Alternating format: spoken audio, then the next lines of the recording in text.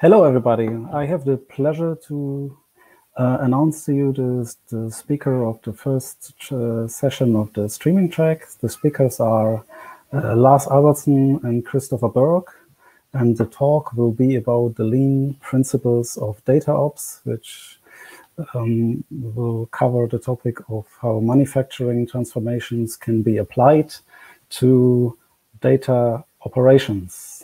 And then I would like to hand over to Lars Albertson, who is the founder of Skling. They are providing a data value extraction as a service, and Christopher Bergh, who will give the second part of the presentation.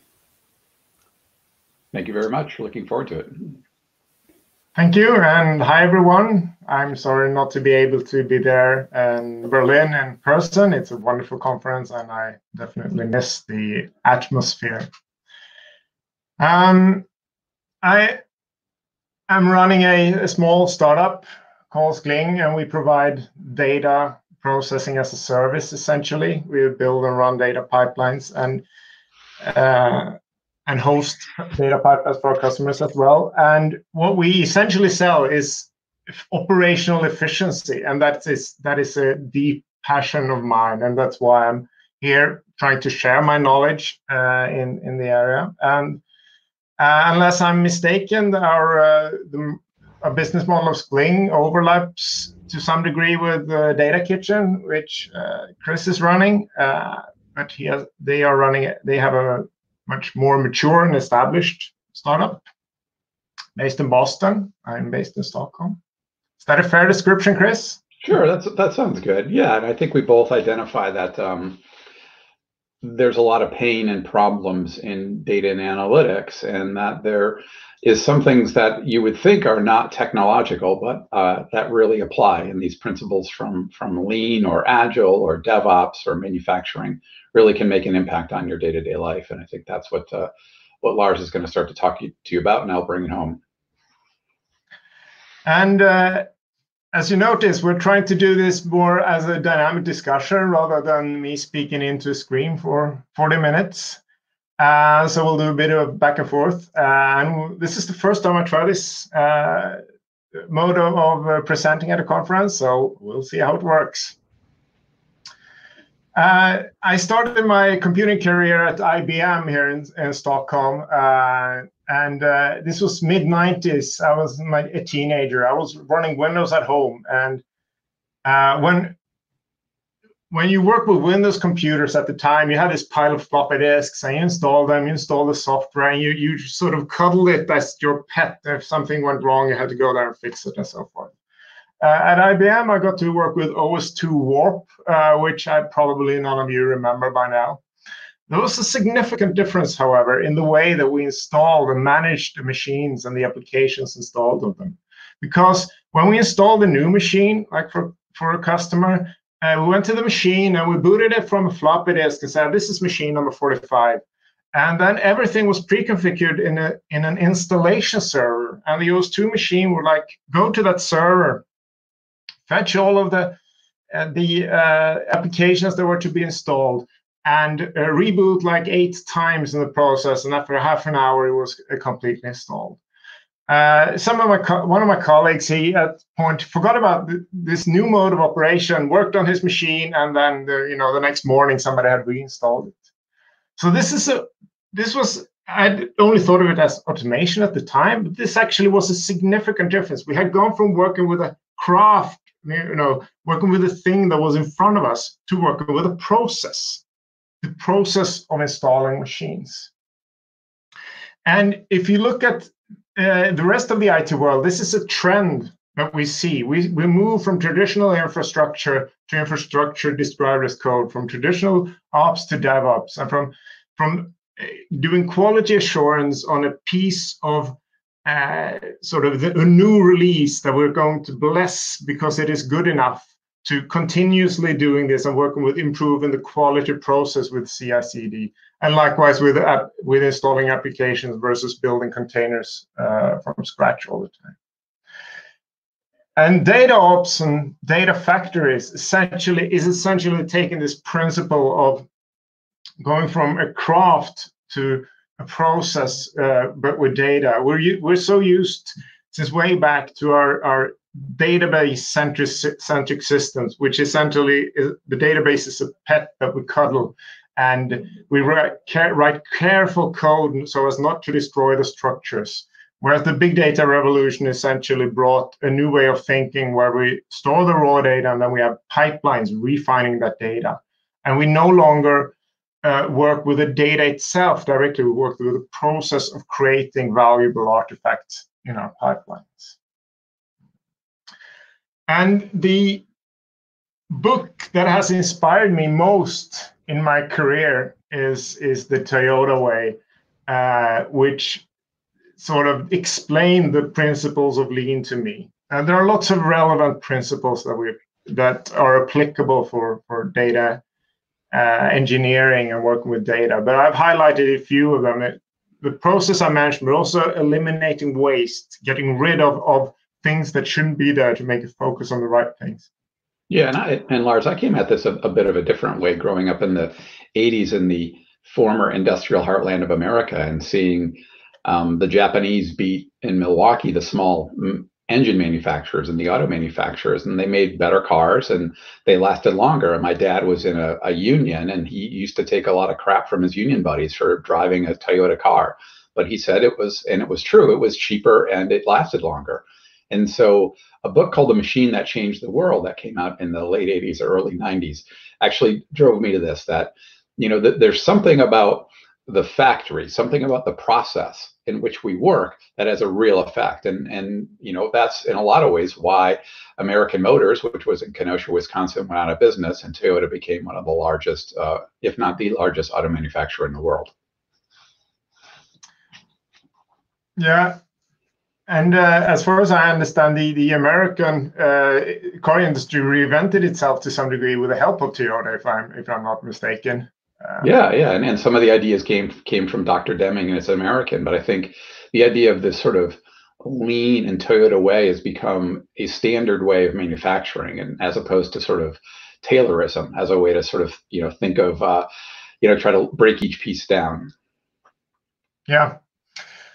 So we're going to look at some of these principles, and some of them will be recurring throughout the presentation, like stopping to fix problems instead of letting problems wait until runtime, and standardizing tasks and processes. And we'll see how these during the presentation, how these come in data processing, data factories. We're going to look at 4 different pieces or types of waste. One is the cognitive waste, the thing that steals your attention instead of you, steals time from you doing valuable work. Then there's the delivery waste, the things that prevent you from getting things out into production. And then operational waste, things that steal your time once things are in production. And then last, product waste, which is things that things you do that do not actually help create product value or end user value. So looking first at cognitive waste, if you've been in a large scale data lake environment, you've probably seen a lot of this. I was in one company which is very mature, very skilled, and I think I counted to like 25 different ways to write down time. And some of them were like really weird. And they were hard to get rid of because of fear of changing things, which we will look at later. But this happens, this type of cognitive waste is not only in the format of things, but also in the naming of things and definition of common things like orders or users or transactions and so forth. And also, if you have to ask yourself, where's the truth for this type of data? Is it in the database? Is it in the lake? Or is it in the stream somewhere? Then that adds to your cognitive waste. Yeah, and plus we're building just really complicated distributed systems that have lots of data and lots of tools. And just to understand the complexity of the server infrastructure and then the process view is quite complicated. And so I think data and analytics is not just about, you know, one process running on one machine with one user. It's a team sport across a distributed system. Yeah, Completely agree. And it's this team sport that makes it difficult, right? If there was only one person, everything would be coherent. Well, so, maybe that's the way you write code, but not I don't.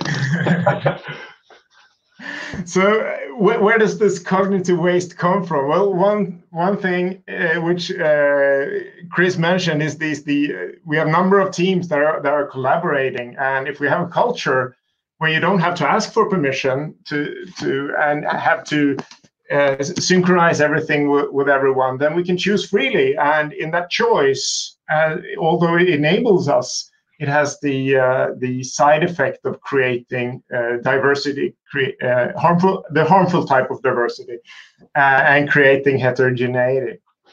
And also, if you favor throwing things out right now rather than coming to a consensus on what the semantics should be and so forth. And in most of the companies where I worked, these throwing things out right now have been much higher rewarded than trying to ensure that things are homogeneous, coordinated, and that we don't have waste. There's the opposite, Lars, where you've got rigid companies who are trying to not have, they're trying to make change hard in order to reduce the risk of error. And so in some ways, this idea of lean or DataOps is the happy medium, right, between potential chaos by having autonomy and freedom and the boot on your neck of control. And how do you mix and last between those two? Yeah, and being rigid and making it hard to change things, making it difficult to address the waste. So in order to avoid waste, what can you do in order to not get it in from the beginning? Well, reuse, of course. If someone else has defined the way to store time or define semantics and so forth, if it's easy to reuse that definition, then you will have less waste. But in order for things to be easy to reuse, you must be able to find them and find the documentation about them, and also be able to change them. Be able to change them so that they fit your needs. So if you have a read-only sharing, that's not sufficient. You need to have write capacity. And in order to have write capacity, it needs to be easy to change things. Which brings us to how to eliminate waste. If you already have the cognitive waste, then the way to eliminate them is to harmonize things, right? But if you're scared about harmonizing things, changing the time form and so forth, then obviously you will never take the effort to make that change to harmonize things. And you remember the pipeline, the redundant parallel pipeline that I mentioned a couple of slides earlier. When we finally, years later, were about to remove that pipeline, turned out that it took us 1.5 years to remove that pipeline and replace it with something new because we didn't know what it would break downstream. It was a high risk of removing things. Yeah, and I think that's also a bit of cognitive waste on teams, because a lot of teams get sort of locked in fear of change because data and analytic teams have to deal with their customers complaining very upfront about if it's wrong or if it's late or if it's incorrect. And we build these sort of very crystalline sets of code that we don't want to change, we don't want to touch once it's working. And so it is very true. You create a pipeline and it can live forever. And so partly the reason it's crystalline, I think, has to do with testing, and partly I think it has to do with what Lars said, is that we're in a complexity business. And how do you tame complexity? Well, there's ideas that came from software engineering about encapsulation and reuse and sharing. And partly, as a data scientist, you do think your job is to get insight to your customer. But the way that you get insight is to build a system that delivers insight. And in order to build a good system, you've got to deal with the complexity of that system. And the complexity is everyone's creating. And when you start off as a software engineer, you get hit up in the head with the complexity of the system. And I think this is coming back to bite us in data science and engineering, because we're building very complicated 10,000, 100,000 line of code systems across multiple tools and teams, and we need to handle it. And they should be distributed and super scalable and fault resilient and everything, and things grow complex. So coming on to a different type of waste, the friction to get things out the door, to get from the idea that you have in your head to writing code and getting it out in production. And in an ideal world, there will be an idea, some research, learning things, and then writing code, and then in production, and then repeat the learning, coding, production, and so forth. Anything else that you do is friction and waste. Now we tend to do lots of things here that are waste. There's also in the lean world, there is something called inventory, one form of waste, which is things that you have done but have not yet reached out to end users and have had effect. And in data processing, we have both code inventory, like code that is not yet in production, as well as data inventory, data that has not yet been fully processed. So zooming in on things here, we must remember that for data-driven products, we cannot, if we assess quality in order to put it in production, we cannot just look at the code. We need to look at both the code and the data. So no matter how much we polish the code, we don't know the quality until it reaches real production data. Therefore, we have to test things in production and throw things out and get feedback right away from real production data. And perhaps the best illustrative example here is when Apple launched Apple Maps. I mean, Apple are super good at polishing things to perfection so that the code is absolutely perfect. But when the product, who's heavily dependent on data, actually hit the real world, it turned out that the data quality was not good enough, and this was caused some interesting headlines. Yeah, and I think that sense that you're building a product that is consumable by an end customer, and you may be the ETL engineer or the data scientist on it, and yeah, you may be part of it, but your end goal is to deliver value to a customer. And that value comes from the code, the data, the infrastructure it runs on. And that's your goal. Your goal isn't to just fulfill the fact that you've got a set of requirements from a JIRA ticket and then you're done. And so owning the result and owning the fact that your customer's success and seeing what you do as a product, as opposed to you're just part of this, overall process that you've got to do step by step because this is the way your organization gets done. And it's harder for people, I think, to take that customer first product, I own the result work, but it's actually a much more satisfying way to work. I completely agree. I'm a very holistic person. I prefer the working with products end to end, and it's much more rewarding. So if you look at how to eliminate delivery waste, in theory it's simple. Just question everything that you do, but this is actually more difficult in practice than it sounds, because you will be hindered by the assumptions that you make of what is necessary and what is not necessary.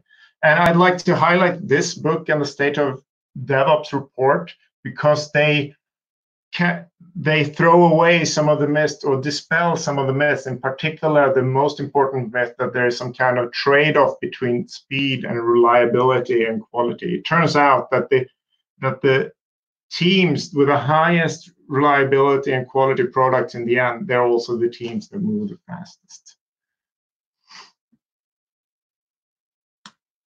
So code inventory, which is code that we have not yet fully utilized. And this is prevalent in many computer systems. It is particularly prevalent in data processing, where code lies in notebooks or in experimental pipelines that never make it out to production and so forth for ages.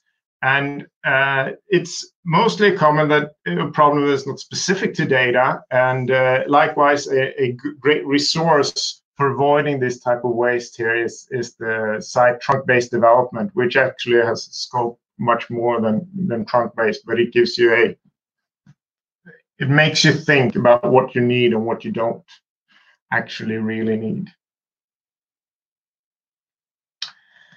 So I mentioned data inventory, and this is also something that we have taken for granted for so long, that there has to be inventory in unprocessed data, because in the database-centric world, we have this idea that we put the data in our databases in a normalized manner, and then at runtime, when the user requested some data, we did the processing and joined the data so that we presented a list of the user's orders or whatever he was requesting. Turns out that if there's a problem in that join or that processing, we will notice at runtime and we will have a bad user experience or an outage. So when we're shifting to working with data pipelines and data factories, we do eager processing instead. We strive to process the data in advance and denormalize it so it's prepared for the user. And if something goes wrong in that processing, the data pipeline will crash, but that's fine because we know how to make the impact of that crash low, which we'll come to later. And so this is the equivalent of what is in Lean is called an and-on core. In manufacturing pipelines, they have a core that they pull whenever something goes wrong, and then they stop the pipeline and figure out the problem and solve the problem before the pipeline continues. Yeah, and in most organizations, they have a huge amount of data that they have yet to analyze. And so, there's a sense of humbleness here that you don't know what your customer wants. And if you can get something into your customer's hands first, you can learn what they want. And one of the biggest wastes, beyond the ones that Lars have said, is the fact that people spend months doing the wrong thing. And they build something that is not useful to a customer. And the most important way to make sure that you have something that is useful to the customer is to get and push feedback as early and often in the process. And so that way, when you're building a model or a data set or a visualization, having customer feedback keeps you from wandering off in the wrong direction for months. And believe me, I've done it, and it's no fun to spend months. I mean, perhaps it's fun that you get to go and live in your write code by yourself or with the one or two people. But the reality is it's you would much rather have something done and useful to your customer and getting feedback on that. And there's a lot of companies have a lot of data, and they assume that if I build a bunch of data and put it all together, people will come. It's as if I've gotten all my data together. It's what we call the field of dreams. You build it and they will come. And so just the fact that you have a lot of data inventory doesn't mean it's useful. You're trying to find the useful data and the way to make it useful. And an iterative development methodology combined with lean principles is the way to go. Which touches on one of the other lean principles, pull workload rather than push. I mean, I've seen many examples where your data is just poured into a lake in the hope that something good will happen later. Whereas there's a lean principle that you should only pull the data and do the work that's actually needed for a use case. Taking us to the third type of waste, the operational waste, the things that steal your time and cause you harm when things are in production. So it comes in a couple of variants. One is friction when you want to do operational maneuvers, when you want to deploy something, you want to change a pipeline or upgrade and so forth. And that friction is very often caused by fear of breaking things, fear of doing the wrong thing, which ties to the costs of things going wrong, right? If the things going wrong are very costly, then you need to be afraid, or people become afraid to change things. So let's look at how we can cut down the cost of incidents. The key principle here is to separate online environments from offline environments. In the online world, you have your production database that serve users. If they go wrong, if something happened here, you will have very many unhappy customers. Whereas much of the data processing can be done in the offline world. So you take your data out, take copies and dump your databases, collect events and so forth to do the processing offline when nobody's hurt if things go wrong. And when you have finally made an artifact of value, like a new fraud model that you want to throw out into the online world, you say, oh, you sort of move it very carefully to the online world without disrupting production, and then you have a principle of you apply principle of having multiple older copies of that same fraud model. So if something goes wrong in the offline world and you have an outage for hours or a day, you still have some old copies around it that you can use. So the careful handovers between the offline and the online world, and then you can lower the cost of incidents. You have low cost of incidents in the offline world, which means that you can move much faster. So let's zoom in a little on how there can be differences in costs between the online and offline world, and also between traditional architectures and data factories.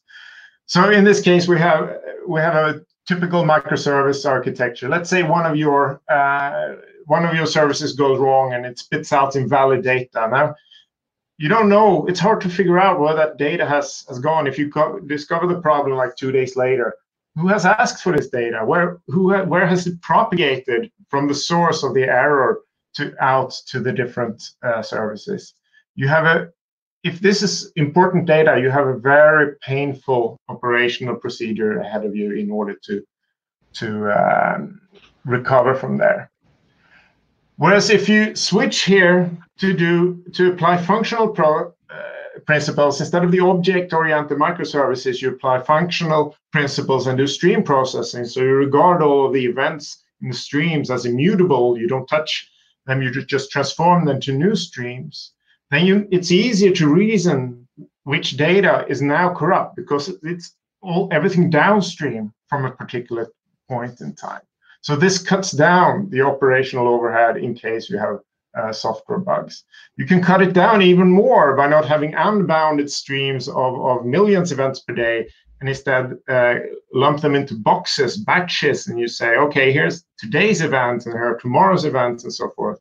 And then when something goes wrong, you have not 3 million events that were bad. You have 3 boxes of 3 batches of events, and you can say, hey, these 3 days the batches were wrong, sorry, can you please recover from there? And that takes things to human timescale, makes it much easier to efficiently operate. Yeah, and I think a lot of organizations have inherited this idea of a data warehouse, which is this. It's built on more of a non-functional or a stateful architecture where you're constantly appending things, and it's not. It's like a object in software where you can't reason about its internal state.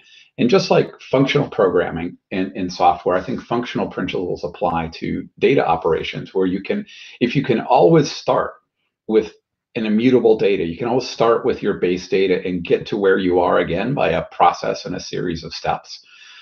It becomes easier, as Lars says, to reason about your system. It becomes easier to run parallel versions of your system. And it's not any more expensive because we live in a cloud world where disk and CPU are cheap. And so functional architectures where you can always go back to the base data, the immutable data, and start over again are another easier way to handle the complexity of these systems when stuff goes wrong. And in fact, they're probably easier to build with from the beginning. And so these design patterns of how you think about these complicated multi-team, multi-CPU, multi-processing engine types, I think are actually very important in how people design things. And I think the pattern that was taught through the 90s and 2010s of building a data warehouse and patching it every day until you're right, I think actually makes things more complicated and harder to change. So the operational cost here of the traditional object-oriented online systems is usually hidden waste. And one of my pet peeves is that there's way too much trend towards online and nearline and fast and stream processing that disregards the operational cost. So I tend to tell all of my clients to think about their use case. Can you live with a few minutes latency when batch will save you operational time that you can use for data innovation instead? It's all about eliminating waste. Which takes us to the last form of waste, the product waste, where you do work that's not actually driven by a need from a user customer and so forth, or where you have value in your data that you cannot release due to some kind of friction and so forth. And this unrealized value is, I usually talk about data democratization as a solution here, the importance of making your data accessible and well formatted and so forth. And I cut in a bit, small little quote here from Adam Kinney, my ex-manager now at Mixpanel. That tends to yield, making the data accessible, valuable, usable, it tends to yield much more value than all of the shiny and fancy things in my experience. And with that, I leave the token to Christopher for the rest of the presentation. Yeah, thanks, Lars. So I'm going to, hopefully you can see my screen. So, one of the biggest, if you can see my screen, and I'm presenting this sort of bar graph, one of the biggest things is that people are not spending time on doing the cool stuff that they want to do, new features and data sets for customers. They're spending a lot of time in a reactive mode, reacting to errors, reacting to the complexity of the organization. And some of that complexity comes from the fact that data and analytics itself is not owned by one team. The rise of self-service tools like Tableau and Trifacta have made the collaboration part between a central team and a decentralized team very, very complicated. And so we've got these complex roles and complex organizations, complex tool chains and data and collaboration. And as a result, we're not spending enough time doing the things that really matter to add value to the data products that we deliver to our customers. And so in a lot of ways, I brought up at the beginning the 1970s car industry, and I think I think that's the case where, our ability to put something into production in the cycle time at which we could do new models and change of cars is very, very slow, weeks or months. And the amount of errors that we have in production, not just from poor data quality, but from processing errors or timeliness errors, is huge. And actually, it's really untracked. And I find a lot of data and analytics teams start with promise, and they end up being very frustrated because, and we found a lot of CDOs chief data officers have a short tenure. People are leaving the data and analytics profession, which is unfortunate because they're frustrated. And so, and I've got a bunch of gray hair because for many years I ran data and analytics teams, and I suffered under the fact that if you had a data error, and Lars and I were talking about our big data errors, and my thousands of sales reps all yelling at me because something was wrong, and that can really, it can really cause you to have a very painful life.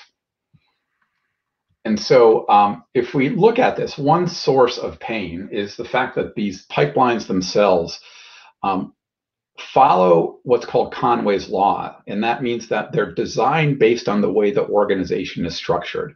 And in a lot of organizations, a customer is at one point, and there may be a self-service team using tools like Tableau or Alteryx. There may be a data science team. There may be a back-end data pipeline team. And all three of these teams may or may not work for the same boss, and they may or may not sit in the same building, or they may work and have completely different organization structures. And what Conway realized is that how you engineer something is actually reflective of that organization structure. And if you were, as I am, a software engineer, you'd realize that that's probably not a great way to, may not be the best and optimal way to organize your team. And so let's look at how that looks in some organizations. And this is a bit of an eye chart, but let me talk to you. And if we go to the left column, that says centralized development, and the D is a development team, and it contains a data engineer, a data scientist, and someone doing BI and maybe governance, and they're all a team. And the question then becomes, if they all work for the same boss, well, how does the data engineer who does the data work coordinate with the data scientist who does the model and the person who does the visualization? How do they work together on the same team? But normally that team also does their work and then hands it off to a production team. So they deploy to production, and someone else monitors that production analytics for errors. And so you've got this collaboration in the second column between development teams and production. And if we go to the third column in this, a lot of organizations have decentralized development. Maybe they have one team that does a data warehouse, and then in one line of business they have a team that does analytics with Tableau. Another team has Qlik in a different part of the organization. A third team has Cognos. And so you have this decentralized development model. And on top of that, those teams themselves may push to production to a separate team. And so you have this mesh or network of centralized production and centralized development and decentralized production and decentralized development. And so how do we collaborate between this? And the column on the right is actually, I think, the state of most large companies today, where this sort of collaboration complexity starts to override everyone and makes it very, very hard for customers to understand, well, something's wrong. Who do I call? Well, do I call the production team who works in the line of business? Do I call the centralized production team? And even just finding a data error, it can take a full day to figure out which part of the pie it came from, who owns it, and then for them to diagnose it. And that's just too short for the speed of business, and it has too many people involved. I think as a result, I think this got worse as we moved to data-driven products, because it used to be the case that we were developing and then threw over the wall to operations that put it in production, and then sort of DevOps sort of addressed that. But now we have data scientists that sit in the corner with a pile of static data. They build a model in Python and they threw it over the wall to the developers who rewrite it in Java, and then when they put it on fresh data, it behaves differently, and then they throw it over the wall to the operations and so forth. So we have an even worse situation. It's almost like dev and ops was a nice one-to-one problem, but data ops is sort of a many-to-many problem, where you have many developers and many production, and they've all got to work together. And even these teams who are normally building software, like if you're building a website for your company, well, what if you're going to put a new attribute on a table for that website? How does that attribute on that table actually show up in a data warehouse and in a model and in a visualization of that? And coordinating the deployment from when you've got a DevOps team building software and when you've got a data team following DataOps, that's also another point of collaboration here. And all these things, I think, are contentions. I mean, there's been plenty of times, and I think everyone who's done data for a career has been surprised when their data feed changes all of a sudden and they didn't know. Columns are added, drops are added. And so collaborating between your data providers is even another case. And so this many-to-many problem, this disjoint, discombobulated value chain, I think, is inherent in data and analytics, and in a way that's much more painful than in software development. And so I think, at least my experience, is that a lot of data teams are suffering because they're caught between data providers who don't care about them, data customers who think they should get everything the next day, and this collaboration problem between teams. And so I run into a lot of teams who are kind of actually beaten down and distraught and feeling disempowered, and they can't create and innovate. And I felt that way when I ran a data team starting in 2005 to about 2005 to about 2010. I was, why does my life suck so much? Why do I hate to come into work and find there's a problem, or I can't seem to go fast enough, or if I go fast, I break things, and how do I let people try out new tools? And so having lived that life for years and suffering from it, I think there's a better way. And I think the ideas in Lean, the ideas in DataOps are a way for people to reclaim control and not be sort of beaten down by this. And because just buying another tool or applying a new algorithm isn't going to save you. You need to really fundamentally rethink your process. And that's similar to car makers in the US. At a big time in the 80s, they were all thinking about doing industrial robots would save them. And it didn't. It's all about the system and the process that you work in. And so, I define DataOps as kind of a set of technical practices and cultural norms and architecture patterns that really enable this rapid cycle of innovation to get feedback from your customer, that allow you to produce analytics and data sets at a very, very low error rate, so you don't have a lot of problems. and then allow you to collaborate across complex sets of people and technology and environments. So if you think about these three things, you could almost see they're all opposite. I want to go fast. I want to not break things. I don't want to get everybody in the organization who touches the data value chain involved. Most people would think that that's laughable, right? And so if you look at the lessons from Accelerate that in software, they were able to bring cycle time and error rates high up. And I think in DataOps, we're seeing that you can bring cycle times and error rates and collaboration high up. And all those things can happen together. It takes some work, but it also takes a different perspective that comes in from Lean. And so, you know, what we've seen for people who adopt these ideas in DataOps, and we wrote a manifesto and a book on it, is that the time that they spent doing this crappy errors and operational tasks go down. So they end up having both time to do cool new things, but also because you're a believer in iterative development, you have a time to go fast, and you need to do process improvement and technical debt, as Lars talked about, being able to change things and refactor and improve because, you know, you're dealing with a complex distributed system and lots of code and lots of people. And, you know, if you apply these ideas, then you can start getting your deployment latency down. You can start minimizing the time that it takes from the ideas in your head as a data scientist or a data engineer until you get it in a product that your customer can react to. And you can do it in a way that's low errors, and your team can be happier and I think more efficient. And so I think all these benefits are there from DataOps. And so let's talk about one last thing before I finish up. And there's been a lot of talk about DevOps and DataOps and all these ops as words out there. And like, what do they mean? There's AI ops and ML ops and model ops and data sec ops. And so I just wanted to like clear it up. So I think basically I think whether you run a manufacturing line or build software or do data and analytics, there's a common set of business management concepts that come from Lean or learning organizations or Deming. And it's really focused on error rates and cycle time and flow and collaboration and measurement. They're all kind of the same concepts at a high level because, you know, there's a shared technical thing that this team is helping run or build, an assembly line software analytics.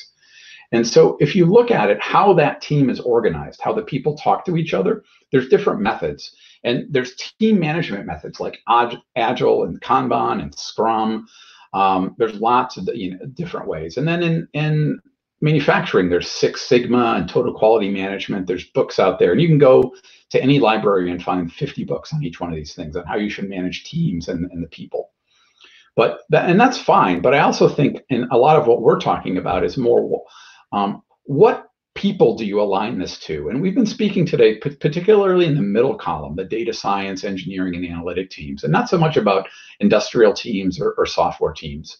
And if you look at it from a technical environment, how do you actually do this? For IT teams, there's a well-developed thing about DevOps or DevSecOps, GitOps or AI ops, and all these terms that really apply to IT and software teams and how to have them go fast, how to be a learning organization. And I think the ideas of data ops, and some people call it model ops or ML ops, are the same, except they're just the same ideas applied to data science, engineering, and analytic teams. And so, and I think this technical environment is essential. You can't just do quick iterative development without building the factory that enables you to do it. And so you can't focus on customers and focus on products important, but we're talking about the system, the process, the factory that makes it work. And so to conclude my talk, I just want to have two thoughts.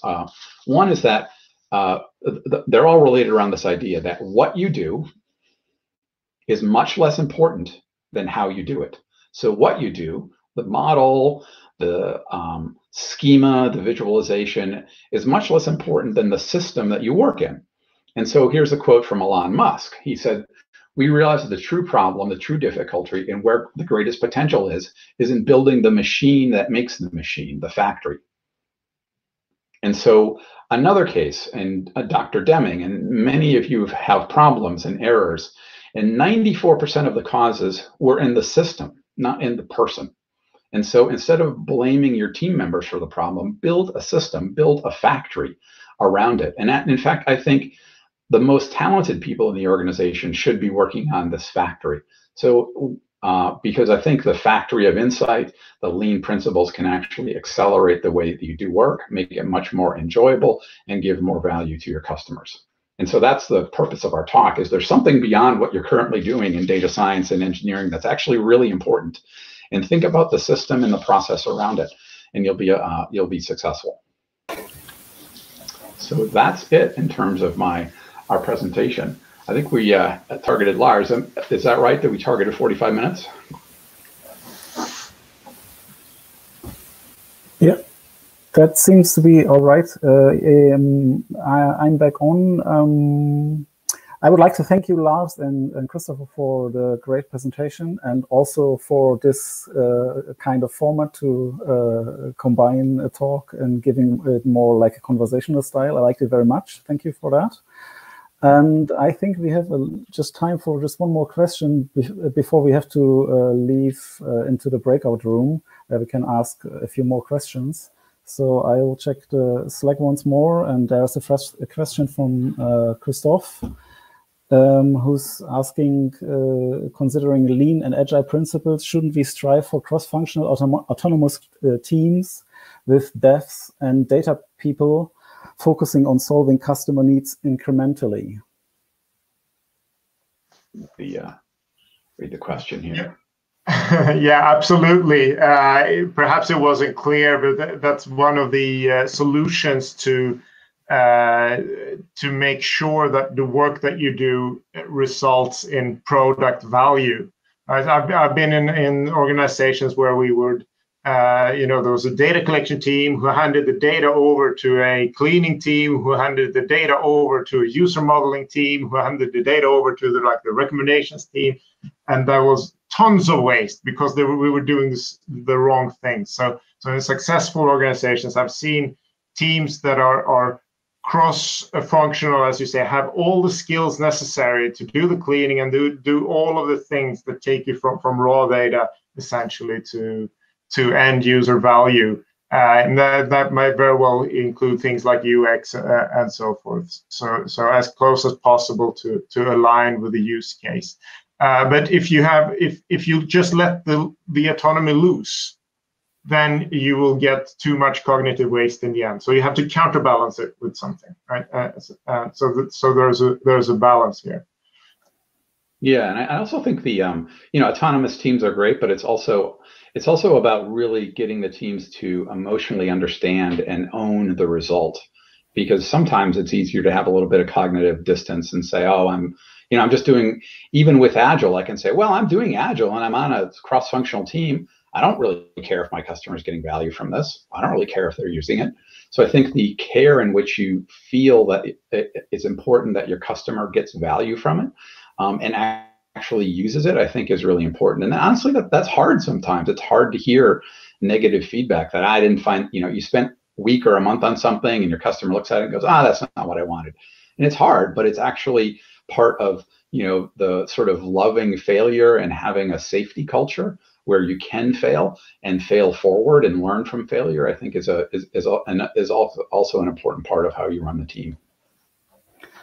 Okay, thank you. So time is up. I think we need to switch to the breakout room, which is advertised in the screen below. So it's berlinbuzzwords.de/vbuzz2.